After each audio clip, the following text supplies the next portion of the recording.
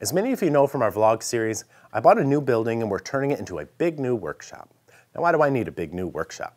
Mostly because we need the space to build and film more projects so we can expand the content on this channel.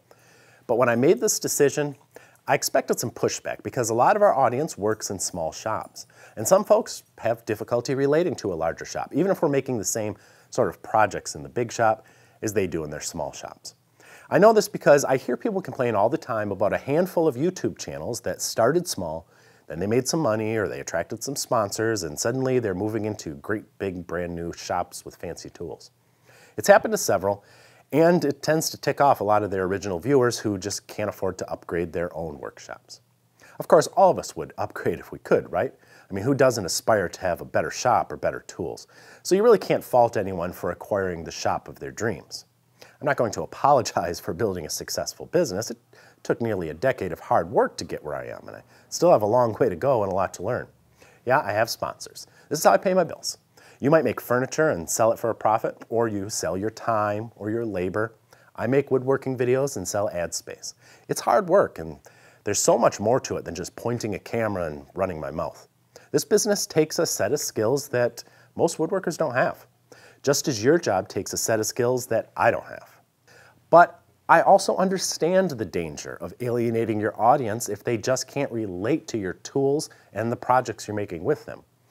This is what concerns a lot of folks when they watch their favorite YouTube channels start to get a little too big for their britches. If we were to fill our new shop with industrial machines like 36-inch planers and 6-foot stroke sanders or whatever industrial woodworkers have, and that's all we use to make our videos, a lot of you wouldn't find that useful and you'd probably tune out. I totally understand that point of view. We've always catered to small shop folks at Stumpy Nubs Woodworking Journal, and that's just not going to change. To prove I'm not just saying that, we set aside a section of the new shop that's roughly the size of one garage bay, 14 by 15, or about 200 square feet. It's about a third smaller than our old shop, but it represents the space a lot of woodworkers have, be it in a basement or a large shed, or if you share a garage with a car. This is going to be a small shop in itself, independent of the larger one. Here we'll be building some new jigs and homemade machines, benches, workstations, all sorts of things that are uniquely designed for small shops. We'll focus on compact and mobile solutions because I know from experience the struggles of a cramped shop. We'll also focus on ways to save money. Fancy tools are nice, but we can't all afford them. So we'll be making some sanders, some sharpening machines, a new homemade bandsaw I've been rolling around in my head, all sorts of things to outfit your small shop on a shoestring. And we'll use these things to build a whole new series of simple projects that regular woodworkers build in their regular shops. That doesn't mean we won't also be building some challenging projects. That's what the bigger shop is for, larger furniture pieces that we never had the room or the tools for in the old shop. It's sort of the best of both worlds for all types of woodworkers in our audience. In fact, we have big plans for a new e-magazine that will feature projects of different levels in a progressive system to educate woodworkers of all skills from beginning to advanced. But that's another subject. I mentioned these plans at the end of our last vlog, but you're never sure how many people last till the end of a video, and this time I had some footage to show you of the new small shop taking space. It's tied into the same dust collection as the main shop. Otherwise, it's completely independent, and it'll be stocked with hobby-grade tools like a contractor saw instead of a big cabinet saw. We'll have a 6-inch jointer and a portable planer instead of the big ones. And over time, we're going to fill it with more homemade tools and workstations. It only has 2 walls, which helps us in the filming process.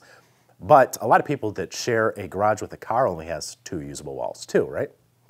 By the way, if you're wondering where all the homemade machines that we made in the past went, the short answer is not every storage unit is watertight. So we'll be rebuilding some and redesigning others. Wait and see what happens. And if you're not a subscriber, or you are a subscriber, but you haven't clicked that little bell icon next to the subscribe button, do it. That's the only way to get all of our videos to show up in your YouTube feed. People ask me all the time, why haven't you been publishing videos? We have been, they just never click the bell so they don't see it in their feed. And you're not going to want to miss what we have in store. Then you can sit back and have yourself a cold one, because you've earned it, my friend. Power carving is a blast. You should try it sometime. Grab some scrap wood and some carbide burrs from Sabertooth power carving tools and just give it a go. You may be surprised what you're capable of, like this folk art eagle I made from 2x6s. Check out what Sabertooth has to offer at the link below this video. Wait, don't go yet. If you're new here, please subscribe and remember to ring the bell. I would really appreciate that. Give us a thumbs up, or better yet, leave us a comment. I always read them. And be sure to check out the latest issue of Stumpy Nubs Woodworking Journal. It's always packed with tips, tricks, and tutorials designed to make you a better woodworker.